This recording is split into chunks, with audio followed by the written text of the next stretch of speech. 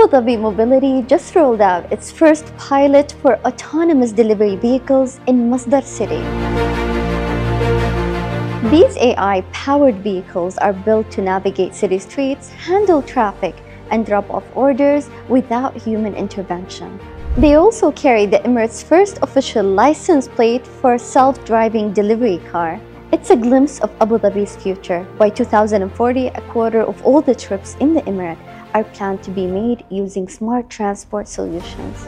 Beyond convenience, the program is designed to cut congestion, reduce emissions, and support smarter, more sustainable logistics in a fast-growing city. Next up, expansions beyond Masdar City and into a wider Abu Dhabi, moving closer to a full commercial use.